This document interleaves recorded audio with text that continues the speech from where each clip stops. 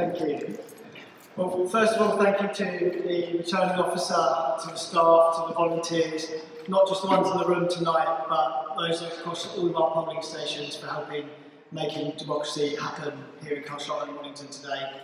Thank you also to all of the candidates that stood and were brave enough to put themselves forward, and especially thank you to Elliot Coburn for his service to our community.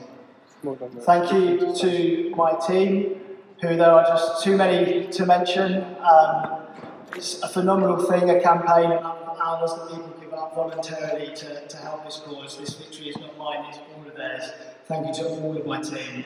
And I recognise it's not just the team that's worked on this campaign, but Liberal Democrats that have campaigned in this borough for decades. So I want to put a special thanks to Tom Brake, who served our community for 22 years too. I know I'm standing on your shoulders here tonight.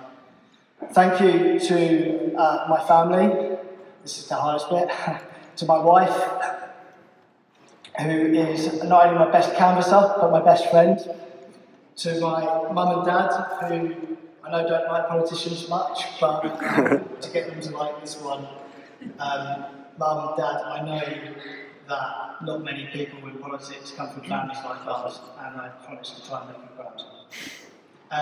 And finally, thank you to the people of Carshalton and Wallington. I am really genuinely humbled to be able to be your representative, and I don't take the responsibility lightly. I know that some of you will have lent me your vote.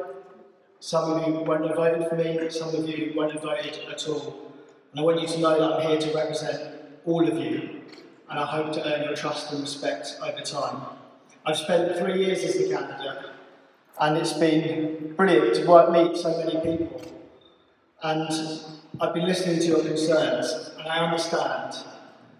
I understand the sense that nothing seems to work anymore, that NHS waiting lists are too long, we're not happy with pollution in our rivers, we see that schools struggle, we know that police are not investigating the crimes that they used to.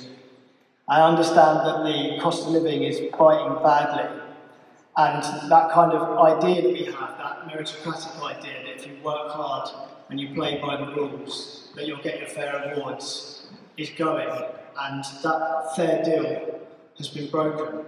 So I want you to know that I'll work every day to try and make these things better, and that restoring that fair deal is my mission as your MP.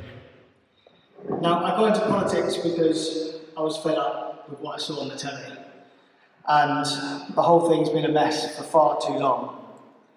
But my way of trying to make it a little bit better is to get the basics right. I want to keep listening to you. I want to be honest even when we disagree. I want to show respect to all of my opponents. I want to maintain integrity, and ultimately, I want everybody to know that I am accountable to you, the people of Carshalton and Wallington.